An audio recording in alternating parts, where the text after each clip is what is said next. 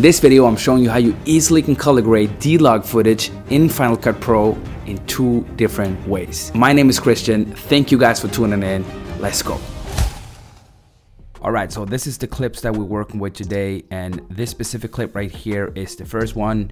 And before I show you how I graded this, let me just say that this LUT right here that I'm using for this grade is free for downloading right now.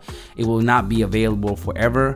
As soon as my LUT pack is done, I will include an updated version of this LUT in my LUT pack, and then this LUT will not be free anymore. So download it while you can and tell me in the comments what you think. So yeah, the first thing I did here was to use this LUT, and boom, this is how that looks before and after. You can pretty much call it a day and just export this file right here because it looks pretty good.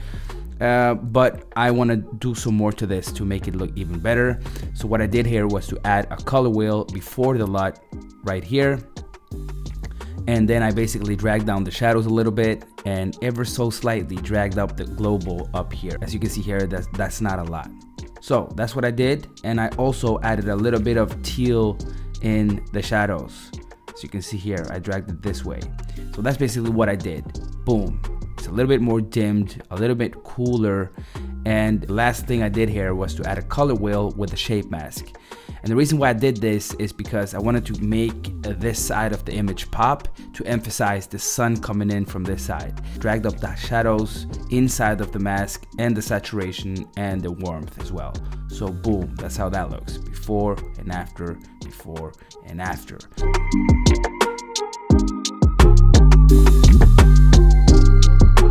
So the first thing I did here was to add my LUT, the same LUT that I used here in the first clip, but I want to bring down the exposure a little bit and bring down the shadows. So what I did here was to add a color wheel, and I dragged down the shadows and lifted the highlights. That's all that I did in here. So you can see this is the after, before and after.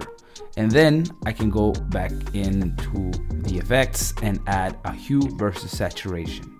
And the reason why I did this is to just remove a little bit of the yellows in the saturation, and I added hue versus luma, so I basically just dragged down the luminosity of the yellow. Boom. So yeah, I'm just removing a little bit of the yellow hue. The last thing I did here to wrap this up and make this image stand out a little bit more is to add a color wheel with the shape mask, and boom, that's how that looks. Before, after, before and after. Alright, so these are the same clips that we just graded, but if you don't want to use my LUT, or if you're watching this video and my LUT is not available anymore, then I'll show you guys how you can get pretty similar results using the built-in camera LUTs that you get in Final Cut. So what you want to do now is to grab all the clips, go into camera LUT and add the DJI log camera LUT. Boom, there you go. So now you have this DJI conversion LUT that Final Cut provides on these clips.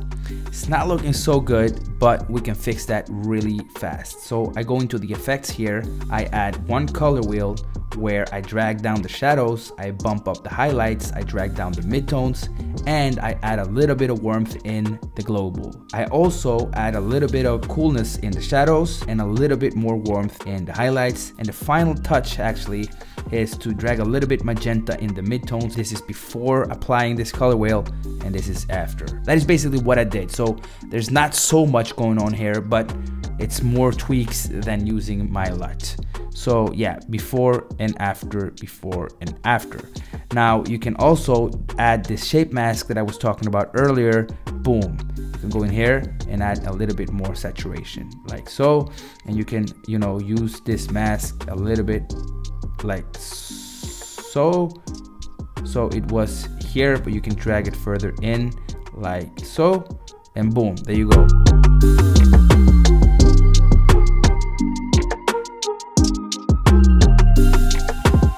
That is it for this video. Thank you so much for watching. I hope you enjoyed this video. If you have any questions, you know what to do. Have a great day. Peace.